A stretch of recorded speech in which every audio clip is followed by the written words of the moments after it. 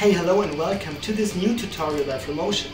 Today I'm going to show you the very basics of matte paintings in After Effects.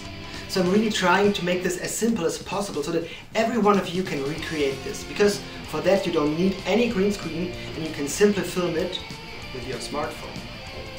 So let's get to it. So in here, let's start this from scratch. But before we even do that, I'm going to tell you a little bit of a behind the scenes story of this shot, which I bet will be super useful for all of you, because I chose this shot specifically for the matte painting tutorial. Hey, and for all of you who don't know what a matte painting is, a matte painting is simply a painted representation of a landscape, a set or a distant location that allows filmmakers to create the illusion of an environment that is not present at the filming location. For example, I filmed my shot in Germany and made it look like I was filming in New York. But you can also think of shots like being on a different planet or environments that simply do not exist. Let me bring out this commercial. Actually, it is a beer commercial from a German brand that I was supervising a few years back. So let me just scrub through this. Actually, it's the story of a child that grows up, has a lot of experiences, like in this disco scene here. Then he goes to visit the Statue of Liberty, until he finally has so many experiences that he finally can get the beer. And I won't tell you the brand here, but let's concentrate on that shot, because I was supervising that shot on set as well as in post-production, and we actually shot this one in Bucharest, I think. And also what's really funny is that we shot this shot, and like 3 meters away we actually built that disco. So if you would look on that direction, like 2 meters, there's actually the blue screen for the New York scene. So let's have a look on how I did that and how that influenced me on doing the matte painting shot that we are going to create today. So this is the final image that made it into the commercial, and we had this shot to start with. This is actually what we have shot on set. It's just a person standing in front of a blue screen and there's a wind machine going on. So all we needed now was the shot of New York, but actually we couldn't go there because that was just too expensive. So what we did to create that shot is actually we took a picture of the Statue of Liberty, and the background is actually just referenced from Google Maps. So what we did here is just created shapes in the color of the buildings, of all the skyscrapers as well as the bridge and so on. And then we just sat down, created layers, and then just masked out all the windows and added a glow to all of that to give it some depth and that morning feel that there are already some people working inside those buildings. We actually did the same for the light on the Statue of Liberty. This is just a solid that is feathered, so to create the illusion of light. And also what we have done back then, when I scrubbed through this, you can see that there are actually cars driving on the Brooklyn Bridge. This is something that just sells the shot. And for that shot, I've simply created like 2 pixels of a white solid, added a glow to it, and then just manually keyframed it. It's something that you don't really notice, but you feel that there's something happening, and therefore the shot doesn't look like a still image. Of course, also the smoke that we added on top helps a lot. But the big challenge then was to create the water, because there was no time and money for a water simulation. What we did back then was simply filming a river here in Germany, and many of you will recognize this. This is the dome in Cologne, and this was actually me filming it with a smartphone. So we shot this in 4K resolution, masked out the river, added the Statue of Liberty on top, painted all the background, added in a sky, and honestly the blue screen, that was the easiest part, because the blue is so super even. You just have a little bit of shadowing going on the floor, and that's it. Even this little bird that is flying here is just from the Cologne footage. So I just used a Luma matte to key out the bird, and this is actually a bird flying in Cologne over the river Rhine. And while I was watching this shot a few days back, I thought maybe we could have done this a little bit more easy. So how can we achieve that look with no green screen at all and just filming it with our smartphone? So in here we are going to recreate this matte painting shot that I have done. So now with all that in mind, let's get this thing going. Let me just grab the river footage that I've shot And when I scrub through this, this is me standing in front of the river, and I just made sure that I'm always covered with water, so my head doesn't go above that line, because then I would need to add a green screen there or roto out my head.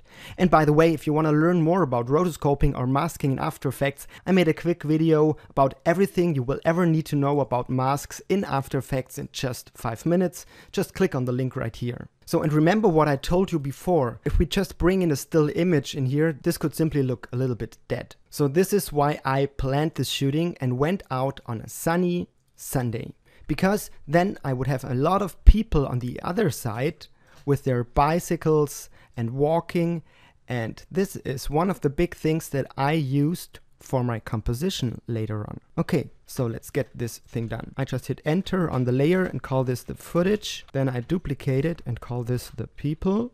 And I just duplicate it once again and call it water. And I don't need sound for now. At first I'm creating a rough mask around the water, and I'm actually going to also use this part here. For this kind of shot, you have to make sure that your camera, or in this case my smartphone, is on a tripod. What I always do for my compositions is to define the horizon. In those two shots it's pretty easy to define, because in this shot the horizon is, and I hit Ctrl R to get some rulers, the horizon is roughly about here. But let me tell you something, there are shots where you can't see the horizon that obviously. For example, if you're inside a room, then what you would have to do is to follow the vanishing lines of everything. For example, you have a table or something in there, then just follow the vanishing lines, and where they are crossing each other, you have your horizon. And you can do that with all lines in your shot, and they should all match up in the same position. And this is super important, because if you're combining two shots or even more, you really have to make sure that the horizon is on the exact same position for each of the shots, because you can't trick your eyes. Now I'm going to bring out my shot of New York. This one I didn't shoot with my smartphone, but with my camera, and therefore I used my Canon EOS R. But you could easily do that with your smartphone. So now let's align the horizon. Just shrink this a little bit, also rotate it, and by hitting R you get the rotation values. Now you see we are already getting somewhere, and let's directly create a null object, and I'm parenting both of them to the null object with this icon here, this pick whip. Just drag it onto the null and let go. Now when I'm moving the null object, you can see everything follows. So you can just see the statue and all of this a little better. And we can get rid of the horizon here. Okay, and now we have like two problems. At first, you can definitely see that this is a still image and the water isn't moving. So this is what I told you. I have created some people. So here you can get creative. What I'm doing here is I'm rotoing out this part here with all the people moving, maybe until here.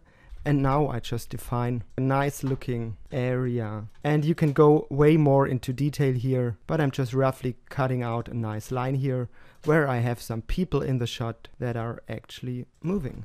You could maybe also do that with a luma key or the extract effect to get rid of all the darker parts. This is totally up to you and how much time you want to invest.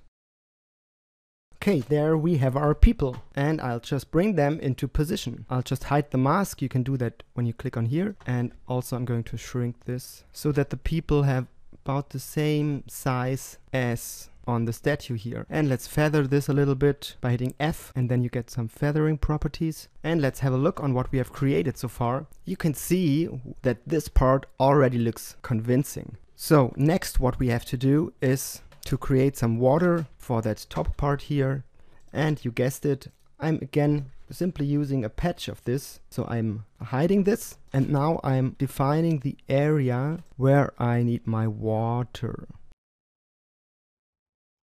Okay, in here we need some water, so I can turn it back on. And by hitting the Y key, you can click on it and you can reposition everything. What I would recommend you when you do shots like that, simply have your camera rolling for a little bit longer so you have a clean plate of the moving water. And I would just bring the water beneath the people. You can still see the line here, and therefore we are going to feather the mask. But we only want to feather it here and not on top, or maybe not that much on top, because then we would blur it into New York. And to do that, we hit G once again. So when we hit it once, we have the pen tool, and if we hit it once again, we get the feather tool. And now I just click here, and I can feather this part. And now you can define how much feathering you want to have for your shot. This is it for this shot. So now you can animate the scaling and position. So hit S and P for scale and position for that shot. Hit U to reveal all your keyframes. Maybe we want to end here after a few seconds. But of course, before we scale, we need to also parent the people and the water to the null object. So now when we scale this up, you see that everything is scaling with it. So we could maybe start over here on the Statue of Liberty to see the people moving, and then zoom out. And now, as you know the trick, you can do as many different things that you want to add to it. You can animate the clouds, roto out the skyscrapers and add in a different sky.